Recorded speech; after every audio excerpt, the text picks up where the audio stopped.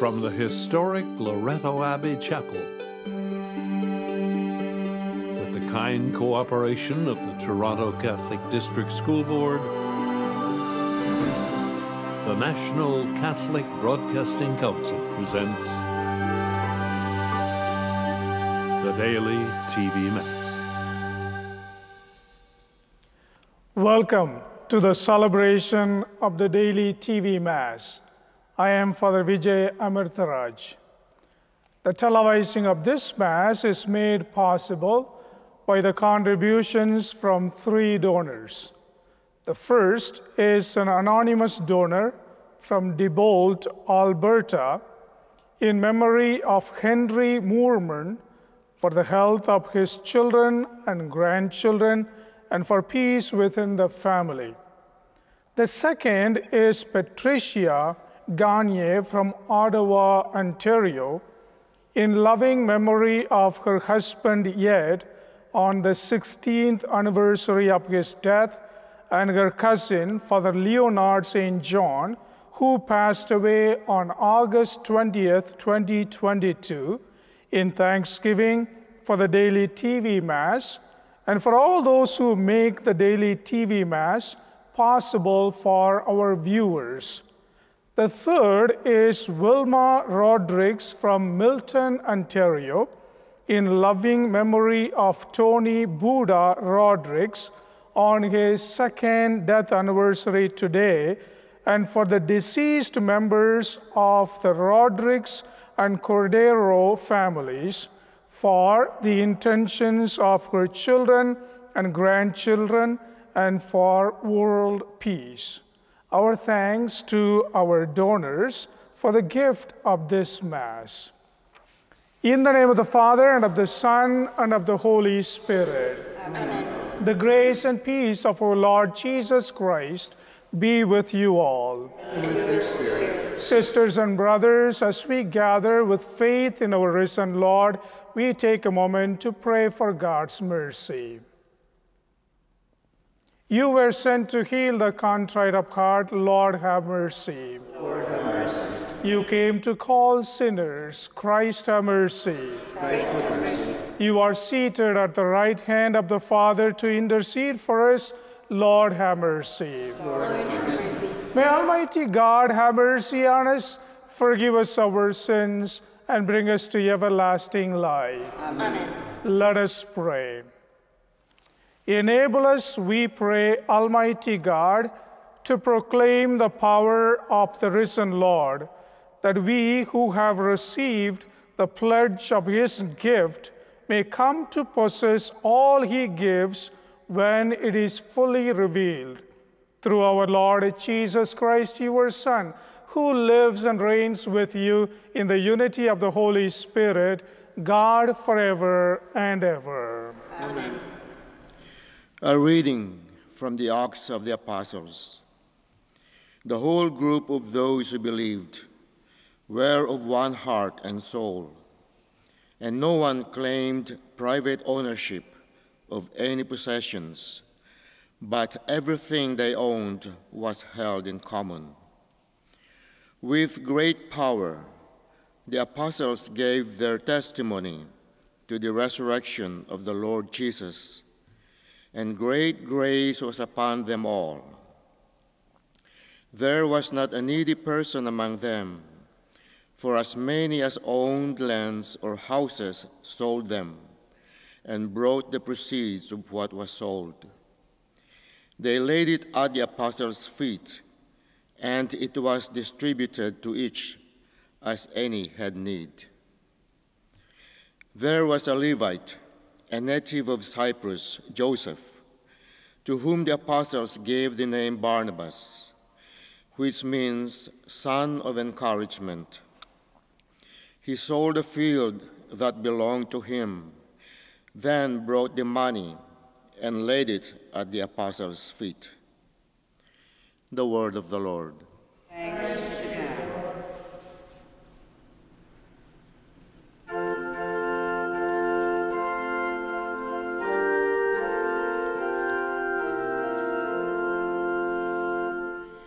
The Lord is King, he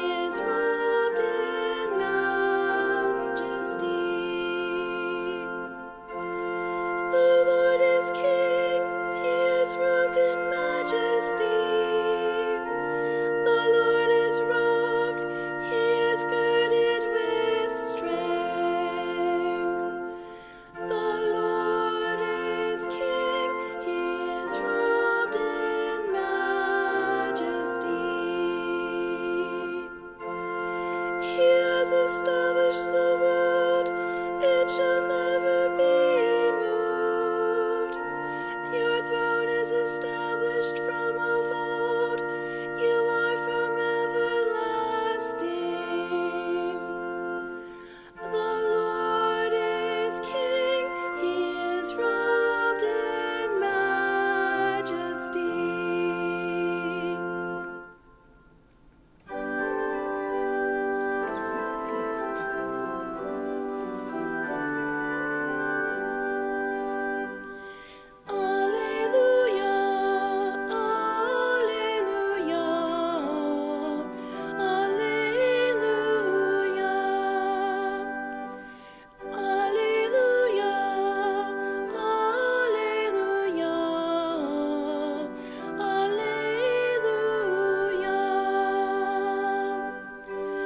The Son of Man must be lifted up, so that all who believe in him may have eternal life.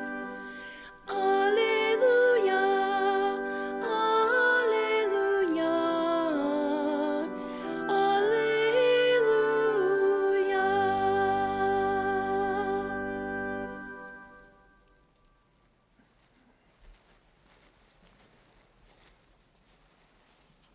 The Lord be with you. And with your spirit.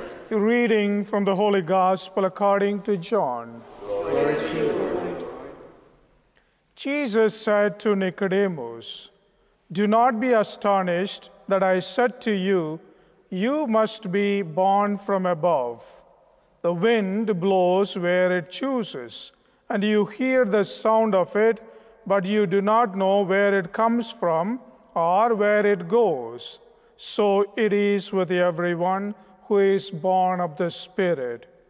Nicodemus said to him, "How can these things be?"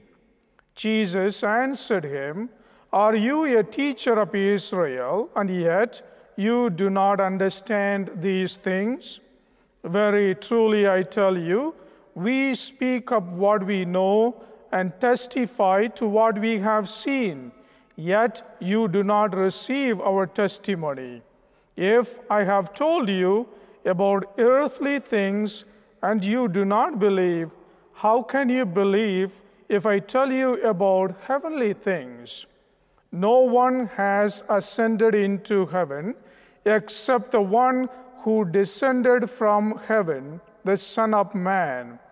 And just as Moses lifted up the serpent in the wilderness, so must the Son of Man be lifted up, that whoever believes in him may have eternal life." The Gospel of the Lord. Thanks be to God. Jesus Christ.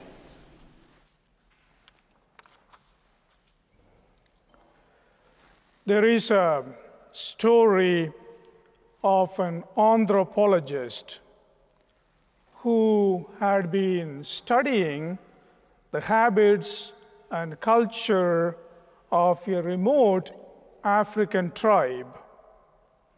One day he put together a gift basket filled with candies and wrapped it in a ribbon.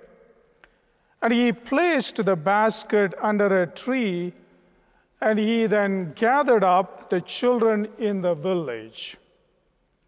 The man drew a line in the dirt, looked at the children, and said, "When I tell you to start, run to the tree, and whoever gets there first will win the basket of candies." And when he told them to run, they all took each other's hands and ran together to the tree. Then they sat together around the basket and enjoyed their treat as a group. The anthropologist was shocked.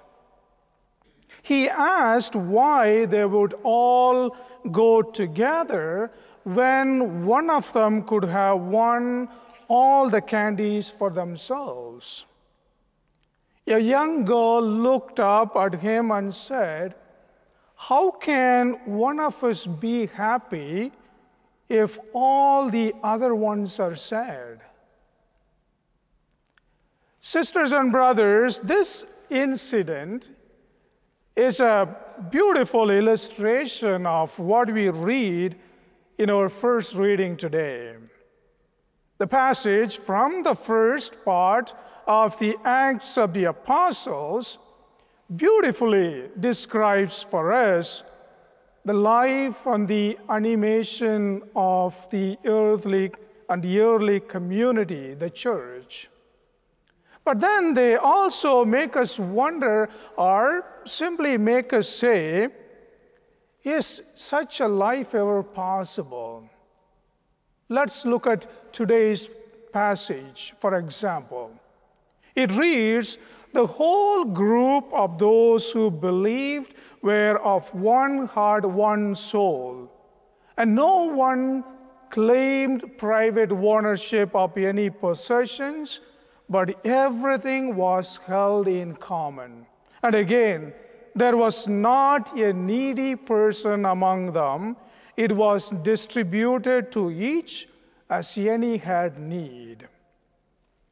Now, though it may sound like a perfect and ideal community, a community that had many, many merits, the coming chapters of the Acts of the Apostles will make it clear to us that in spite of all the blessings, this community, the early church community, had its own share of challenges or misunderstandings, conflicts, confusions, divisions, and so on, like any other human community.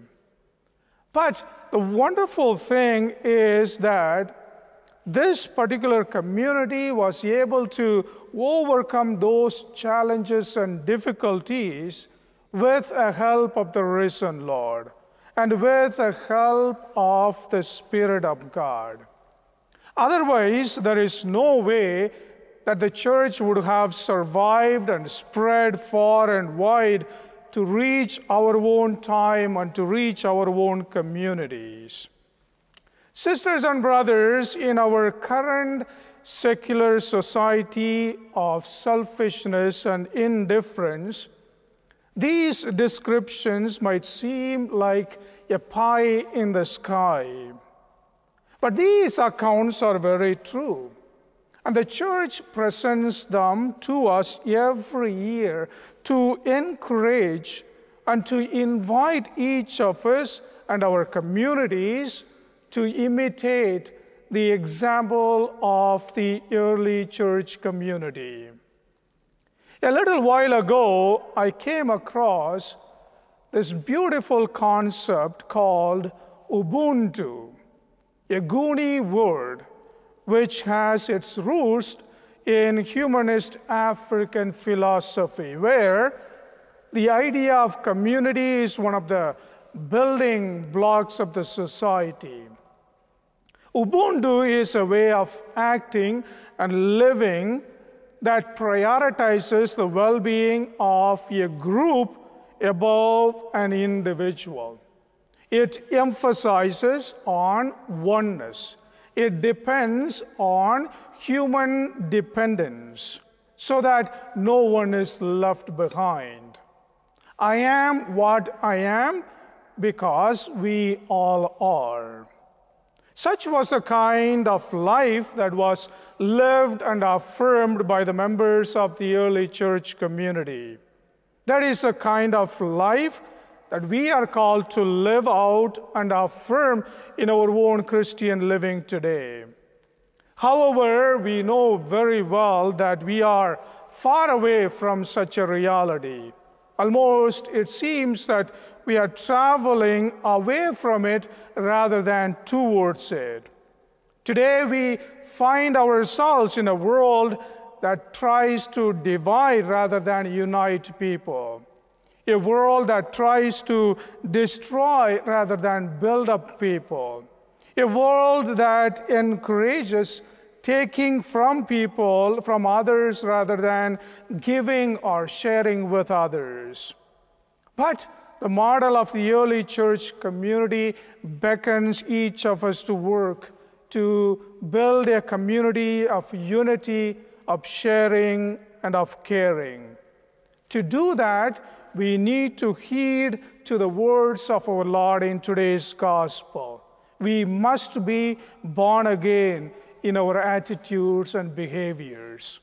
And so we pray for that special grace and for that special gift at this Mass. Amen. And we offer our prayers to our gracious God with faith. For all those in the daily TV Mass community who have asked to be included in our prayer intentions book, that their faith in the risen Christ and in his healing presence among us might be strengthened, we pray to the Lord. Lord, hear our prayer. In thanksgiving for our Easter faith and in the hope that our children and our children's children might be blessed with this same Easter faith, we pray to the Lord. Lord, hear our prayer. For the newly baptized and for those who have been received and confirmed into our communities, we pray to the Lord. Lord, hear our prayer. Loving God, hear us and hear our prayers and answer them through Christ our Lord. Amen.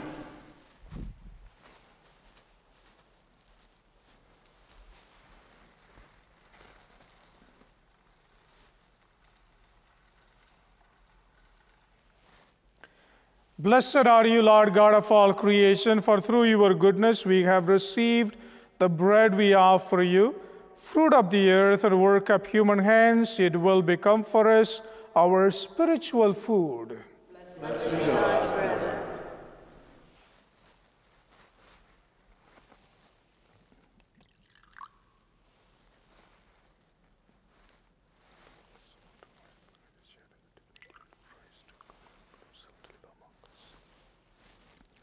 Blessed are you, Lord, God of all creation, for through your goodness we have received the wine we offer you, fruit of the vine and work of human hands. It will become for us our spiritual drink. Blessed be God forever.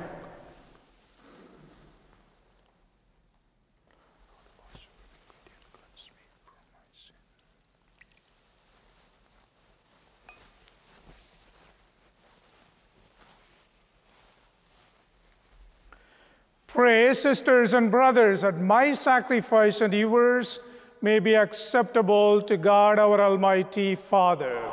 May the Lord accept the sacrifice at your hands for the praise and glory of God's name, for our good and the good of all his holy church. Grant, we pray, O Lord, that we may always find delight in these Paschal mysteries, so that the renewal constantly at work within us may be the cause of our unending joy. Through Christ our Lord. Amen. The Lord be with you. And with your spirit. Lift up your hearts. Lift them up to the Lord. Let us give thanks to the Lord our God. It is right and just. It is truly right and just, our duty and our salvation, at all times to acclaim you, O Lord, but in this time above all, to laud you yet more gloriously, when Christ our Passover has been sacrificed. Through him, the children of light rise to eternal life, and the halls of the heavenly kingdom are thrown open to the faithful. For his death is our ransom from death, and in his rising, the life of all has risen.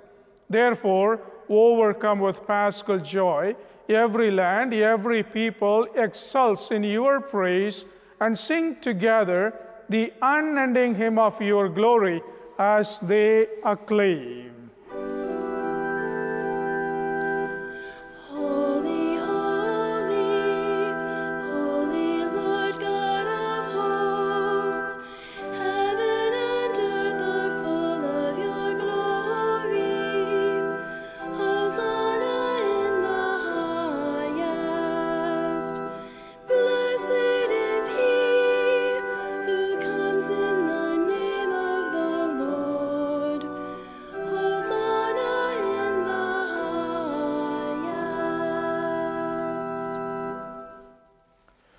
You are indeed holy, O Lord, the fount of all holiness. Make holy, therefore, these gifts, we pray, by sending down your Spirit upon them like the dew fall, so that they may become for us the body and the blood of our Lord Jesus Christ. At the time he was betrayed, and he entered willingly into his passion, he took bread and giving thanks, broke it, and he gave it to his disciples, saying, "Take this, all of you, and eat of it, for this is my body, which will be given up for you."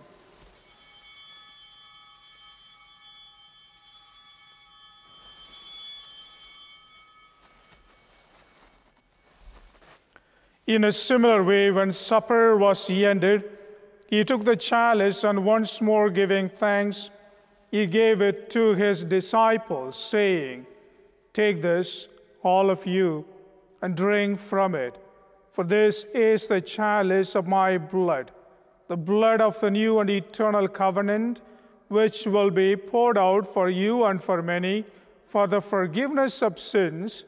Do this in memory of me."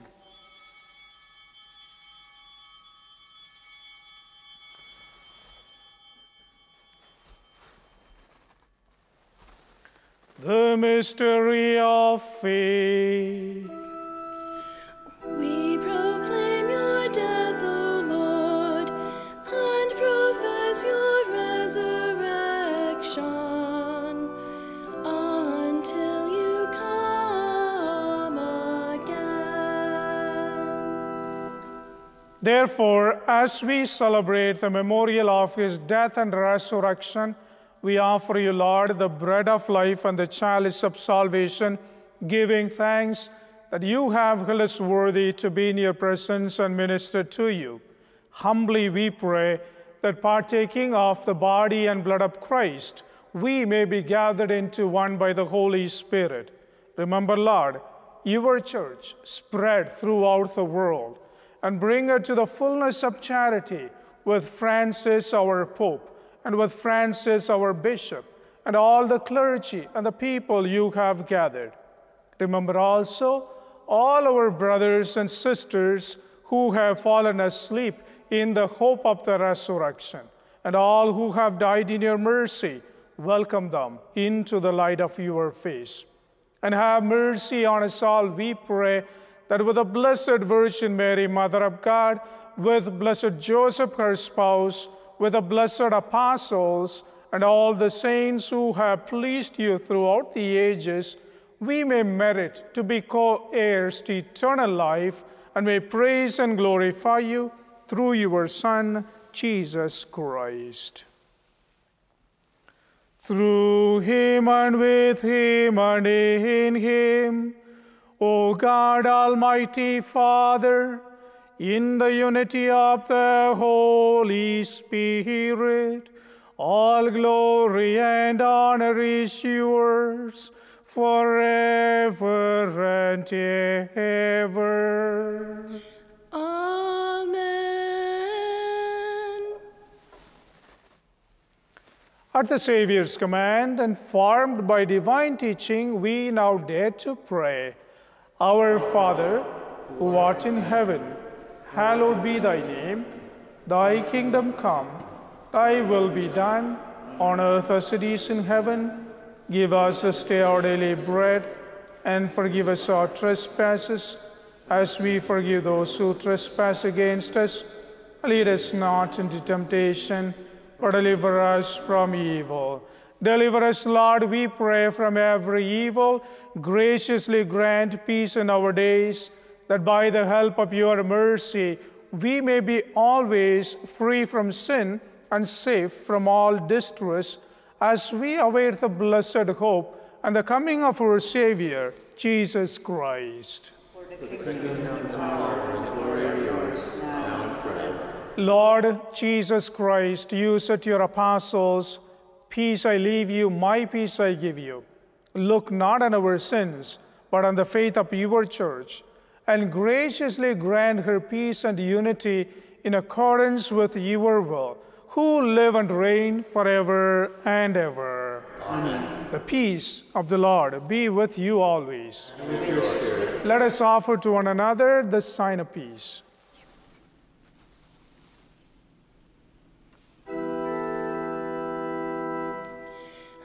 Lamb of God, you take away the sins of the world. Have mercy on us. Lamb of God, you take away the sins of the world. Have mercy on us.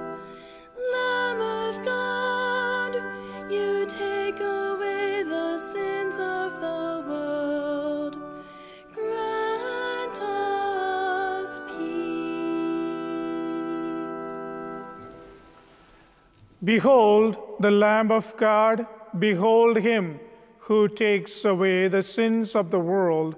Blessed are those who are called to the supper of the Lamb. Lord, I am not worthy that you should enter under my roof, but only say the word, my soul shall be healed.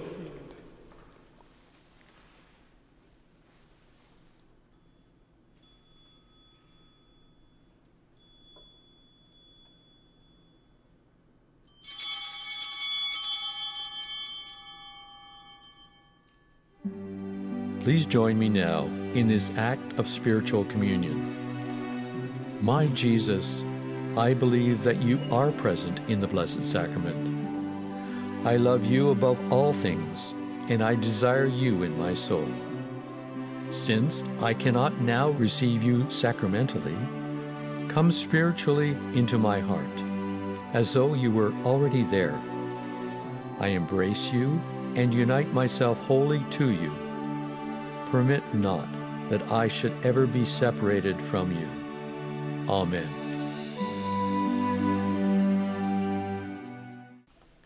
Let us pray.